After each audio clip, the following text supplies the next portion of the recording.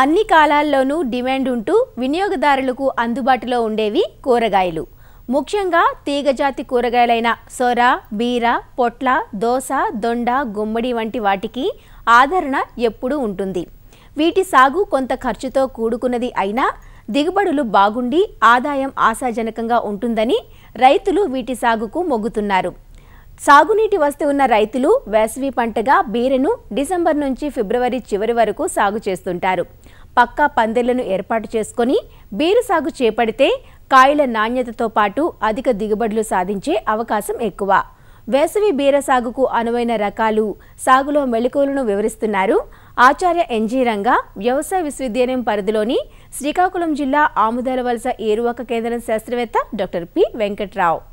వేసవిలో మిగతా కూరగాయలతో పాటుగా పందిరి కూరగాయలు ముఖ్యంగా బీర సాగు చేయడం జరుగుతుంది. అది ఎక్కడైతే నీటి సదుపాయం ఉందో అక్కడ రైతులు ఈ బీర సాగు కానీ చేసుకున్నట్టయితే తక్కువ కాలంలో అధిక ఆదాయం రావడానికి మంచి అవకాశం ఉంది. డిసెంబర్ 2వ వారం నుంచి ఫిబ్రవరి చివరి వరకు కూడా విత్తుకోవచ్చు వేసవి పంట కోసం. విత్తే పద్ధతిలో కూడా అంటే ముఖ్యంగా మనం ఈ వేసవిలో విడుతున్నప్పుడు కింద నేల కాకుండా కొద్ది పెండాల్ సిస్టమ్ అంటాం. అంటే పందిరి కానీ వేసుకున్నట్టయితే లేదంటే ఊతాన్ని ఇచ్చినటువంటి వైర్లు చుట్టి ఎక్కడెక్కడ కర్రలు కానీ పోల్స్ కానీ వేసి దానికి వైర్ చుట్టి ఈ వైర్ మీదకి ఎక్కించేటట్టు కానీ చేసుకున్నట్టయితే నాణ్యమైన దిగుబడి, అదేవిధంగా అధిక దిగుబడి రావడానికి అవకాశం ఉంటుంది. ఈ బీరలో మనకు రకాలు చూసుకున్నట్టయితే జగిత్యాల లాంగు, జైపూర్ లాంగు అనే రకాలు బాగా ప్రాచుర్యంలో ఉన్నాయి. అదేవిధంగా పూస నసదార్ అనేది వేసవికి బాగా అనుకూలమైన రకం. దీంతో పాటుగా ఐఏహెచ్ఆర్ నుంచి రిలీజ్ అయినటువంటి రకాలు ఏంటంటే అర్కా సుజిత, అర్కా సుమిత రకాలు కూడా వేసవికి మంచి అనుకూలంగా ఉన్నాయి. అదేవిధంగా మనకి విత్తనం మోతాదు వచ్చేసరికి ఏంటంటే 600 గ్రాముల నుంచి 800 గ్రాముల విత్తనం సరిపోతుంది. విత్తన శుద్ధి కూడా చేసుకోవాలి. అంటే 1 కేజీ విత్తనానికి 3 గ్రాములు మ్యాంకో జబ్బు, మనకు రసం పీల్చే పురుగులు ఉధృతిని తగ్గించుకోవడం కోసం 1 కేజీ విత్తనానికి 5 మిల్లీలీటర్ల ఇమిడాక్లోప్రిడ్ దీంతో కానీ విత్తన శుద్ధి చేసుకున్నట్టయితే రసం పీల్చే పురుగులు మరియు ఆకుమచ్చ తెగులను నివారించడం కోసం మనకి ఈ రకంగా విత్తన శుద్ధి తప్పకుండా చేసుకోవాలి.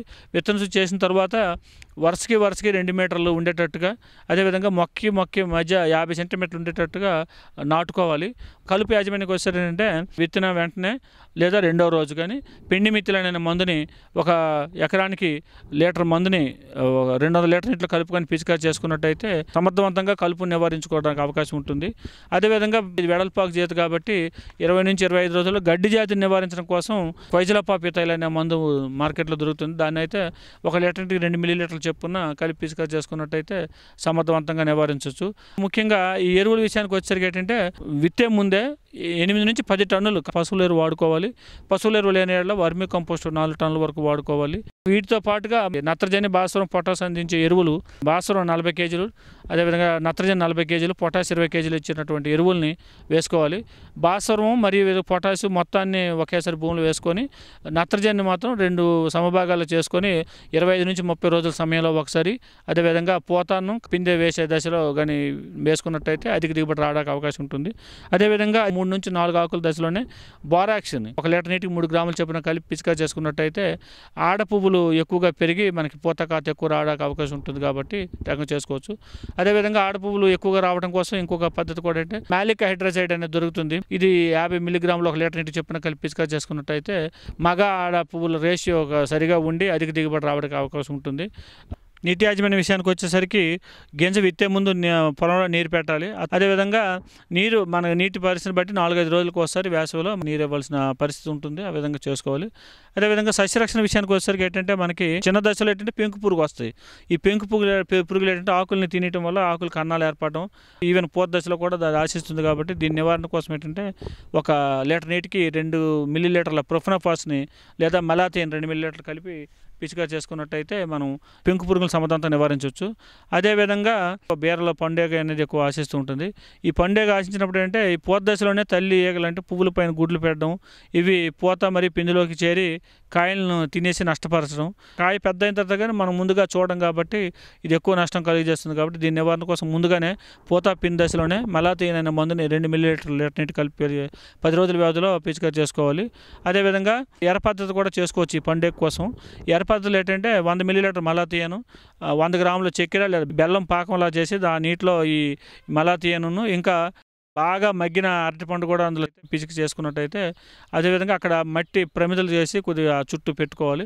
అంటే వెలుగు, ఈ వాసన 2 ఉంటే విసపెరగా బాగా పనిచేస్తుంది. అలాగే లింగాకర్ష బుట్టలు కూడా మనకి మార్కెట్లో దొరుకుతున్నాయి కాబట్టి, ఈ లింగాకర్ష బుట్టలు కూడా ఏర్పాటు చేసుకున్నట్టయితే ఈ పండుగను సమర్థవంతంగా నివారించడానికి అవకాశం ఉంటుంది.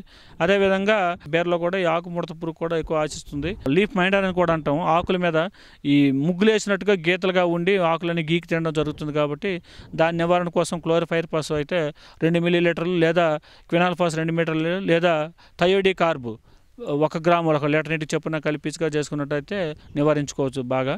అదేవిధంగా ఈ కూరగాయల్లో సమగ్ర సస్యరక్షణ చేయాలనుకున్నప్పుడు ముందుగా వేప సంబంధమైన మందులు వాడాలి. అంటే 5% వేప గింజల ద్రావణం కానీ లేదా వేప నూనె దొరుకుతుంది.